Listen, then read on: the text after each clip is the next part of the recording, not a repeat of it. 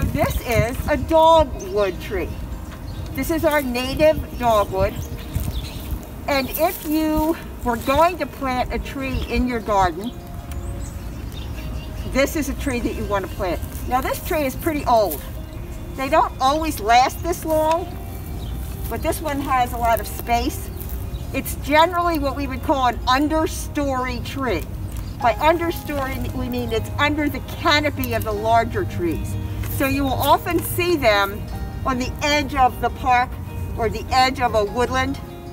In springtime, they will have either a pink or a white, what you might consider the flower, right? But it's not actually the flower, it's the Bract. And it's called Cornus, where the dog comes from, the name dog, and Florida.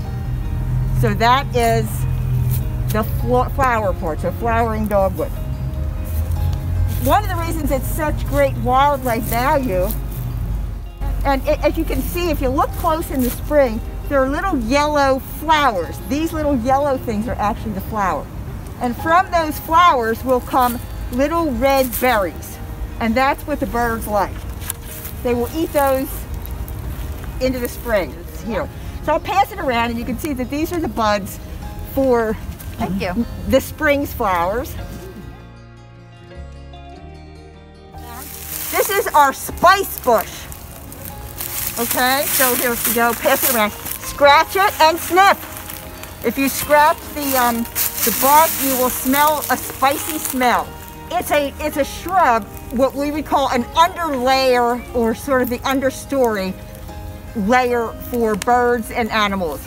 In addition to the canopy, we need this lower layer, not the ground layer, but this middle layer, particularly for birds, caterpillars, butterflies, to find a place to nest or to hide out, right?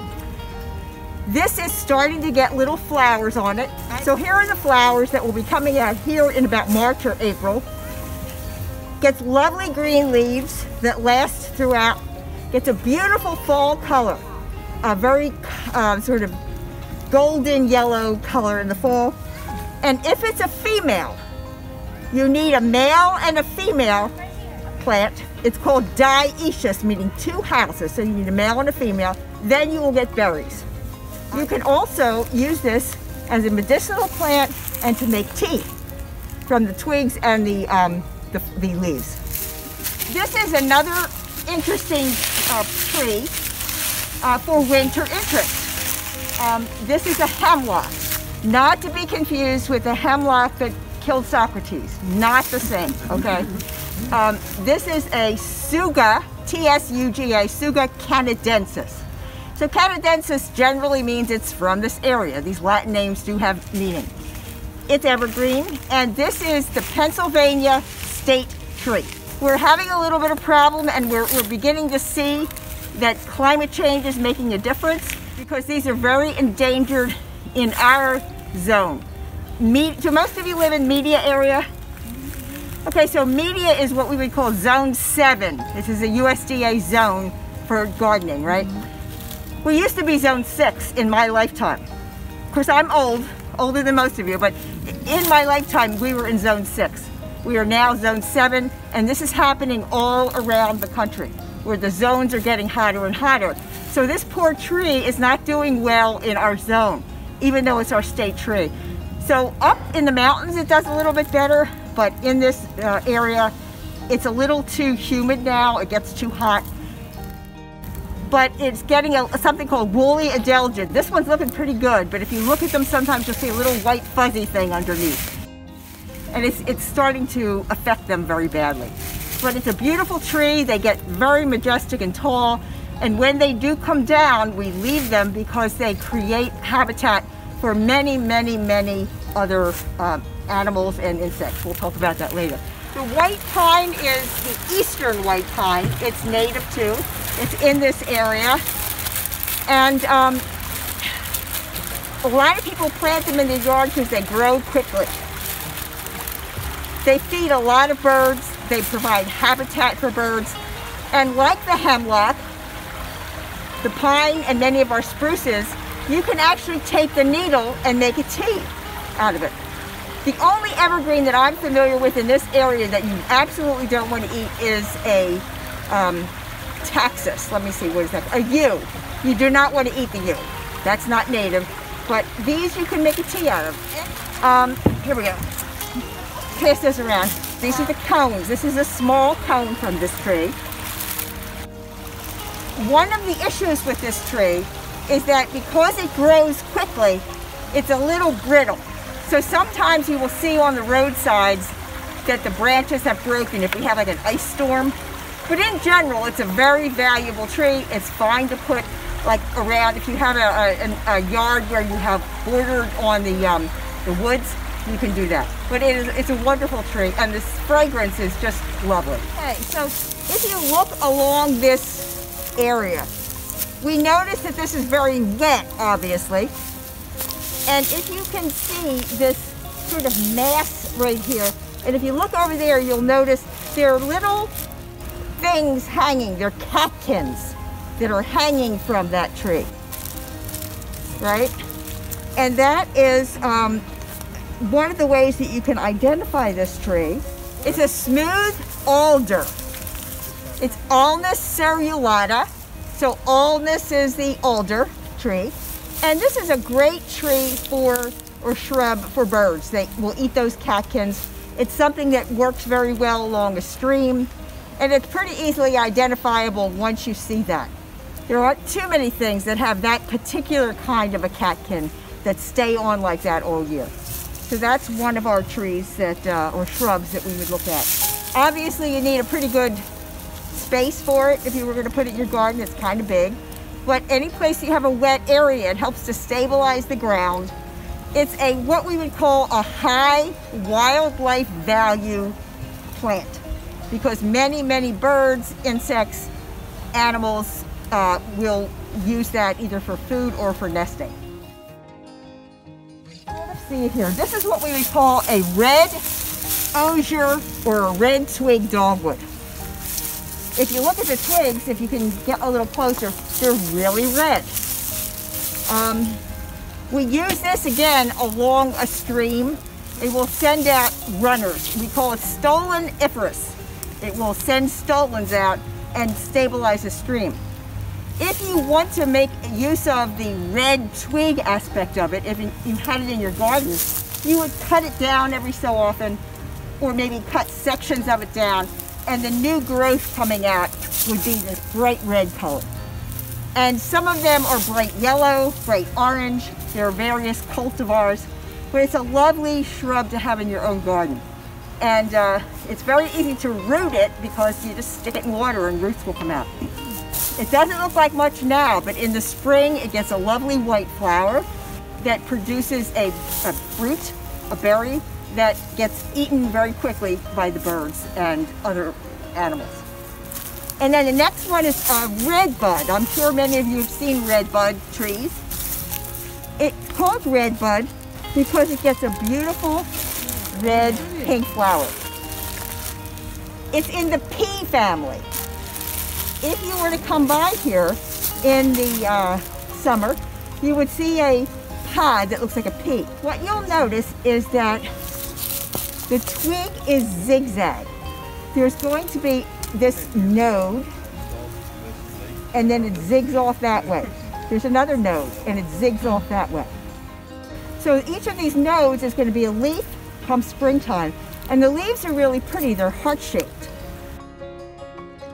This is a sweet gum tree, and it has a very distinct leaf, which I don't have for you right now, but I bet that most of you will recognize this. Oh, yeah. This is a sweet gum ball, right? Oh, yeah. Pass it around. We call them monkey balls. Monkey balls. Right? You pass it around. So they're really fun. There you go. Just pass it around. Not so fun if you step on them in bare feet. But what I do with them is I collect them. I don't have one of these trees at home, but I collect them and I stick them in my container to keep the squirrels out. So that's kind of a fun thing to do. But the sweet gum is a beautiful, beautiful tree. It has a very unique leaf. If you want to look it up online, it's a liquid ambar serracifluid. You don't have to remember that. There will not be a test. But if you look up sweet gum, it has a 5-pointed leaf. It gets spectacular fall color, and it's a really interesting tree. And it will get very, very large. So if we look up here, this tree right here, you can see there are little things up there. If you don't have your binoculars, it's hard to see. But these are the seed heads that are left over that we're passing around. This is a very significant tree in this area. We have many of them. We try to keep them. It gets a really unique flower in the springtime that looks like a green and yellow tulip. But up there, all of the seed heads are still on there. And sometimes we'll be walking through here if it's very windy, and they will just all cascade down. And each of those, you can pull one off. Each of those little seed heads comes off, and it's winged, and it's a way for it to get around. It's a traditional tree in this type of a forest that we have here. So you will notice as we go through the park, there are a lot of downed trees. Look at this huge one here. We leave them when we can because they create a lot of habitat. This is called partridge berry, and it's evergreen, and it lives in a very unique habitat. Our woods are generally acidic in this area, mostly acidic. So this likes a very acid soil. It's living on this trunk, and probably the way it got here was it has a little teeny weeny fruit. You can hardly see this, but it's a little tiny red fruit. And in the spring it gets a white flower. It takes 2 flowers to make a fruit, and then the birds or whatever will eat it and move it around. So that's probably how it got here. But it's been here for an incredibly long time, just living on this trunk. Further down this trail, if you were to follow along the shingle mound, there's a whole area where it gets low, and in the spring you will see them, and some of the skunk cabbage leaves will get this big. It's one of the earliest blooming flowers. They will actually bloom in the snow. It has a spathe. It's kind of like a like a hoodie, right? And inside of that little hoodie is a round ball, and on the ball are the little flowers. And it will actually melt the snow. There's a chemical inside of it, a process, and it melts the snow. And there's a very specific type of insect, and I don't remember what it is. It might be a fly or a beetle, that comes to it, and it smells like carrion, meaning rotting flesh. And it looks like rotting flesh. And that's a very specific relationship that they've developed. So we have tons of it here. And just want to mention that it may be our oldest wildflower, because if the roots are not disturbed, they can live 200 years. So since we're on the Mountain Laurel Trail, if you look around, you'll see this slightly evergreen plant. That's the mountain laurel. Mountain laurel is the state of Pennsylvania's state flower. It's a cluster, and you can see here, Stephanie, we must have had flowers at some point. There's the leftover buds of the flower. Can you see that? These are not flowering as much as they used to because of climate change. They like a very specific type of environment. You can see they're all on this hillside. We didn't see any on the other side. So it's shady, it's hilly, they cling on, and they're holding the hillside in, essentially. But these are the seed heads of last year's flowers. It's kind of getting endangered in this area, again, due to climate change. You'll see them in the mountains of Pennsylvania, quite a few of them. But it has a really unique flower. If you're lucky enough to see one, when the flower is ready to send out its seeds or its pollen, it springs. There are little tiny stamens inside, and they pop open. It's really cool. This is witch hazel. And you know witch hazel, it's used for as an astringent. That's what this is. You can still see some of the flowers left on. It blooms in the fall, not the springtime. It blooms in the fall. They run November in the park usually. Yeah, November. Yeah. And it's like a little strap-like yellow flower. So if you come through and you see that, it's a funny little flower, but it's strap-like looking. I won't go through and get it, but just remind yourself to look. And there are still some leaves left on from the spring. But I did want to point out with Hazel because we have a number of them here. We have a couple of huge ones. It's a great wildlife plant. It gets a little nut lid on it, like a little seed, and the birds will eat the seeds.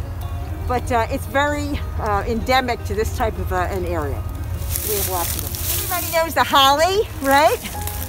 There are many hollies. We looked today at the winterberry holly, which was deciduous. Deciduous, it drops its leaves. This is an evergreen holly. And even though we see evergreens around, they do drop their leaves eventually. Even pines and whatever. You would not want to have this holly right next to your patio, because in the summer, if you're walking out in your flip-flops or your bare feet, it would really get you. But the holly is, again, the dioecious. You need a male and a female. I'm not seeing any fruit on here. Doesn't mean it's not a female. The fruit could have been eaten already. This is our American holly. There are English hollies and Japanese hollies and lots of different ones. This is Ilex opaca. Gets a red berry. Birds absolutely love it. If you have any place in your yard to put it, not only do they get the fruit, but they will build nests in there, and it provides habitat for them. Holly is not technically native up this high. When we say native, it's kind of a wishy-washy term. I generally talk about what's east of the Mississippi in the mid-Atlantic states where we find ourselves. This is generally a little bit further south, like Mount Holly, New Jersey, right?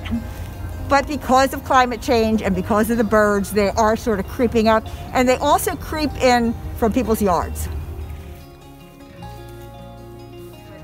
There's so much to learn about trees, but the main thing I want you to understand as we finish this up with this tree and all these trees is that all of these trees are connected underground. There's an entire network of mycelium, which is a like a fungus, and it communicates. We don't pay attention to this stuff, but these trees are communicating. Underground, there's a whole lot more happening than we see up above. And it's making life better for us. It's filtering our water, it's keeping the soil in place, it's taking care of the birds. We breathe in oxygen, and they breathe in our carbon dioxide. And they express oxygen. So essentially, the other half of our lungs are up on top of these trees. So that's how important they are in our life. So think about that next time you hug a tree. Okay, I think we're good.